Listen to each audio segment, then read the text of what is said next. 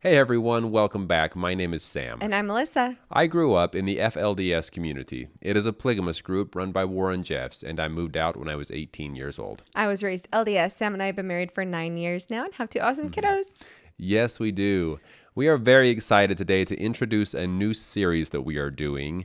I had a great opportunity to go out to my hometown, Short Creek, and visit with Mike King from Profiling Evil. Had such a great time with him, visiting multiple different locations throughout the town and discussing what his experience was like versus what mine was like. The very interesting thing about this is Mike was a police or a law enforcement officer that spent a lot of time in Short Creek dealing with the FLDS people and trying to learn a little bit more about who they were and trying to help some of these people that law enforcement felt needed some help. And comparing that to what I thought about law enforcement and my experience while I was there during the same time that he was there. Yes, I'm really excited to see this. I wasn't able to go out with Sam this time. I was at home with the kids, but this is going to be really fun to see you two compare stories. Mike is such a great guy. We've been on his podcast before. He's been on ours. We'll leave that link above if you want to see more about Mike and the amazing work he does in protecting particularly children from some of these small extreme groups. Yes, he is just a fantastic person. We had a great time. I feel like I was just hanging out with my buddy, talking about my good old days, right? But this first video that we're going to share with you today was us standing right in front of a home that was built. The primary purpose for this home was built for the many wives of Warren Jeffs. And also a part of this compound, I guess you could say, because it's all surrounded by these big, thick walls, which we'll get into a little bit in this video.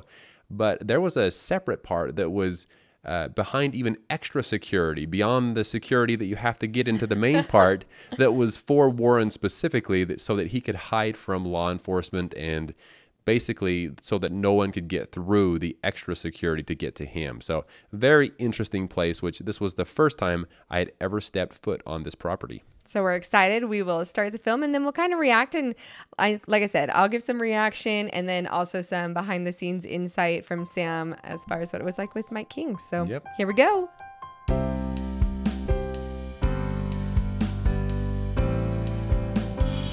Well, hey everybody, I'm Mike from Profiling Evil. And I'm Sam here with Growing Up in Polygamy. And we're here at the home of Warren Jeffs. It was a newly constructed home, Sam, that he never got to see. But this is your stomping grounds. This is. In fact, my home is just, I could almost throw a rock to it. Back in my day, I could throw a rock to it, but not anymore. But yes, it's just around the corner here. This home, I actually was under the impression that Warren Jeffs stayed in it at one point, but I recently learned that it was built after he was incarcerated. So that was new to me. Yeah, that's right. In fact, if folks go back to one of my earlier videos, you'll actually see imagery where I put when this was just nothing but a field, and then different stages of the construction. Because back then, I was investigating the FLDS, Warren Jeffs, and my nemesis, Willie Jessup, is the guy who ended up owning this facility. Yeah, how about that? I remember Willie very well around the town. He was one of, I guess you could say, Warren's right-hand man. You know, he was doing a lot for him, and you know, it's interesting to see that now Willie has come in and helped so much to turn this community around and take it away from Warren Jeffs in some way or another. You know, Willie and I were mortal enemies. And, of course, he was trying to protect the prophet. He served 3 prophets as bodyguard. He started as a young boy with Johnson, and then became Rulon Jeffs' bodyguard, and then ultimately Warren Jeffs' bodyguard. And became state's evidence against Warren when he discovered that Warren was raping children in the Yearning for Zion church building that was built down there. But Willie personally told me about this experience and the fact that the walls, and we're going to be looking at some imagery that I took with the drone yesterday of the construction of these things, but these walls were built from a vision that Warren had while he sat in prison in Texas. Whoa. And that vision was to have these high walls. Now, listen to a few of Willie Jessup's comments about this fortress that he built for Jeffs. Well, the walls are pure concrete, or white, all the way inside. It's got more steel in it than anything you can imagine. You could hit them with a full load of dump truck and hardly crack them. Panels are steel with lining to keep it from being, so we could protect him from assassinations and that kind of stuff. You'd have to go to get to his house. You'd have to come through this wall, through that wall, to even get to the house. So, like I mentioned, you have to get through 2 gates or 2 walls in order to even get to Warren because it was so secure. And this was something as a boy growing up in the FLDS church that it was so secretive, way beyond what most everyone in the FLDS church was aware of. Like this second wall, I never even got close to getting through the first wall. Not that I tried, but if I had tried, I had no idea that there was a second gate behind it. So a lot of this stuff that Willie Jessup is very familiar with, I had no idea, and I believe most of the people in the FLDS church weren't familiar. All I knew is that these huge white walls popped up for some reason. I assumed they were trying to keep something secret, but I never knew exactly what was going on behind those walls, as was the case with many of the other big walls around the community. Was that really common knowledge, like around the community, that Willie Jessup was the bodyguard? Oh, yes. Because, okay, and I'm like, for that to be such like public knowledge, like I'm guessing that the prophet of the LDS church, I know they have security. You would never know the names. You know, it's kind of meant to look like they don't really have security, even though we know they're there, kind of blending in, not really seem like a big deal, let alone the names. Do you know if that's just because that's like within church history that there was like bodyguards for previous prophets, or like why it was such a big deal to make sure that everybody knew about this bodyguard? I don't know that it was such a big deal that everybody knew, so much that it was just we always saw security and people armed in most cases around the leaders of the church. Okay. So we would just see them here, see them there. Also, one of my sisters married one of Willie's brothers. So we had that roundabout connection as well. So maybe we knew a little bit more than other families, but not that Willie was telling me or anyone in my family that I know of about the ins and outs of what Warren Jeffs was up to. Once again, I had some of my own brothers that would help Warren Jeffs in some ways, and I would never hear about it. It was so secretive. It wasn't one of those things where you would go home at night and, you know, hang out as brothers and talk about what you're doing for Warren Jeffs, right? If you were pillow talk. Yeah, if you were in the know with what was going on in Warren Jeffs, you didn't talk to anyone else about it unless they were also involved very directly in that. And he said that these walls were meant to like keep away assassination attempts. Were there any assassination attempts that you know of? Not that I know of, no. Okay. Because that's another thing, like this idea of like kind of that paranoid mentality that everybody's out for you because you're God's mouthpiece, so therefore everyone's going to want to kill you. But I can say from being like in a community 45 minutes outside the FLDS, nobody, like until there were secondary crimes that we found out about, nobody cared about this guy who said he was a prophet with this community out, you know, out in the middle of nowhere. Exactly. And so assassination attempts, definitely never heard anything about that. But I did know that law enforcement was after him and they were trying very hard to get him. We knew that he was on FBI's top 10 most wanted. So there were these things that we knew about. And so the big gates and fences made sense to me, but I didn't know of any assassination attempts. Not saying there weren't. Maybe there were some very angry people that were upset that, or maybe they found out what they were doing to their daughters, or you know what I mean? Like there could have been people out there that were very angry with him,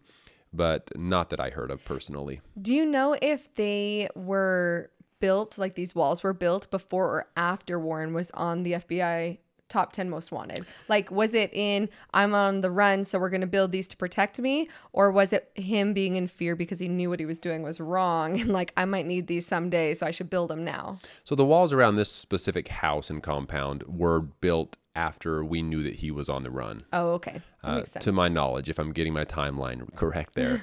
But other big walls started going up, like the home that is now the Dream Center that I knew Warren Jeffs lived in, and even while I was a child and his father Rulon Jeffs was still alive, he was living there. And so I knew for a fact that that was his home, and we built up these big walls around there before he was running from the law. So there is this feeling that I have that Warren Jeffs had a plan. And he knew that by executing this plan, it was going to bring a lot of attention eventually, and the law would be after him. And so that's why he started securing the properties. That makes sense. Okay. Not completely unseen in Colorado City? Oh no, it became very common actually, especially around the homes of those that were high up in the church, not necessarily just the prophet, but also leaders, the bishop and other people. And it was interesting because it was when Warren took over, or just before his father died, that all of a sudden we saw all of these walls popping up. And so that says something about who Warren was and how he wants to keep everything secretive. That's crazy. You know, I've done a little bit of construction around my home. I've had new driveways poured. Cement is expensive. It is. And we're looking at walls that are, from what I've been told, 18 feet tall. Now, I don't know, maybe they're 12 feet tall. And with the extension, maybe close to 18. But these walls are 2 feet thick in some areas. Imagine the cost in just putting walls in, let alone building a home that would house at least 87 wives. Right. It was helpful that everyone in the community did some kind of construction. And so everyone here, not everyone, but a lot of people owned construction companies. So there were concrete companies and all the other things you would need to build a house that they would do, and they would do it for Warren for free. That is crazy. Now, we're looking at an image of me flying a drone in a 360-degree radius around the building and the complex right now. And out on this east end is a number of condominium-type units that were set up not only for some of the special wives, according to Willie, but also visiting authorities from other reaches of the FLDS. So if the leadership, Blackmore, for instance, in the early days came from Canada, it was a place where he could stay. Wow. And so then as we continue this flight and we're looking at it, we also have this area where where Warren Jeff's home actually was, which isn't where his wives are living. Why don't you explain kind of the layout here? Well, Warren Jeffs at one point had about 80 wives. So there wasn't really a house big enough to hold all of his wives at one time. And so it was one of those things where he did have some of his wives living with him in his home before he was put in prison in his other home. But the one we're standing in front of today was going to be an extra one for all of his wives so that he could have a place for all of them to stay. I don't even think the drone footage is doing justice to how huge these places are, because that main home looks so like, it looks like, oh, that's the big home. And then there's the two small homes next to it. It's like, no, that main big home that you're seeing in that drone footage is now a hotel. Yes. Okay, just to give you an idea. So like when you're looking at the drone footage and you're like, oh, and then the two small houses next to it. No, the houses that are next to it that they're talking about, like that's where Warren just actually lived. Like how many square feet do you think that is? Oh boy, I wish I had that exact information. All I know is that Large. I never planned on going inside of this home, but my good friend Mike King said, "Hey, why don't you come inside?" And you know, I don't know. I was nervous about feelings that I might have going into a place like that, but it was crazy. So I did, and nothing bad happened, just FYI. It's just a hotel now. But I walked in, and we walked up and down some of the hallways. I got to see some of the different places throughout this home, and it was built like a hotel. It's got these long hallways, rooms on both sides, and so it was primarily built for just people to live there, with just huge amounts of people to live in this home. So anyway, it was definitely very easy to convert it to a hotel because of that. But yes, I have no idea how many square feet. Just imagine very, very large. Yeah, and those other houses that look like they're small houses next to them are not small. No, those are like normal size homes, you know, if not bigger than your average. And then you see the mansion size home on the side of it.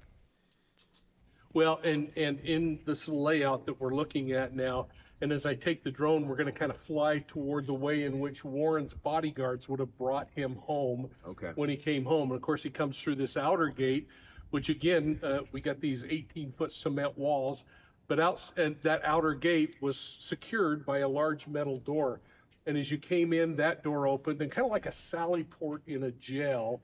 When one door closes, then another door can open. Right. And so that's when Warren's gate into his residence, which is just to our right, folks, would open up, and he would pull in with security officers all along the way to protect from what's going on there. So as they came in, they would go one sally port or one metal door would close, securing Warren inside of the compound. But then the compound wasn't good enough. He had an internal compound that he would then go through another metal door and into where his residence was. And to go see the wizard, for lack of a better term, was a big feat. In fact, what was that like as a kid to run into the prophets? Oh man, well, it was interesting. It got less and less likely as time went on. When I was a very young boy, I actually spent time in his home, spent time in his father's home, and shook his hand and said hello multiple times with him. And that was just an honor. It was a huge honor to be able to meet them.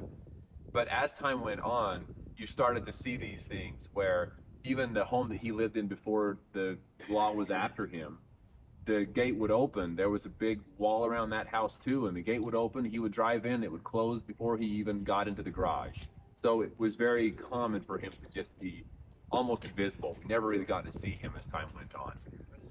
Well, folks, Sam and I are going to travel around in Hillsdale, Colorado City, and we're going to give you a chance to see things from our perspective, the cop's view and the kid who lived in a polygamous community.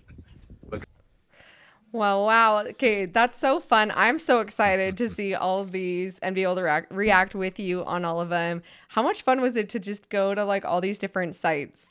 It was awesome. I've been to all of these sites before. I think we have about 12 of them, so we have a lot to come, everyone. So I hope you enjoyed, and I hope you enjoy the future ones. We got to see a lot of different places, a lot of great scenery, and some places that brought back a lot of memories for me that I haven't ever had on video before, like the zoo, for example. So that will be coming up later. But it was just a really unique experience, but what made it most unique was the fact that I was walking around and going to these different places with Mike King. And we get into this a little bit more in other videos, but you know, being law enforcement, not only being from the outside world, but being in law enforcement, he was not welcome. So the fact that I can now be good friends with someone that would have been my ultimate enemy during the time that I lived there is kind of unique and kind of cool. And I really enjoyed being able to have these conversations with him and some of the feelings that he had while being in the community, you know, so that was very unique and I had a great time. Yeah, well, we are going to be releasing one every single week. Like Sam said, there are 12 episodes coming up. So every single weekend, we'll have a new episode for you to see more of Sam's hometown in Short Creek, perspective, the cop versus somebody within the community.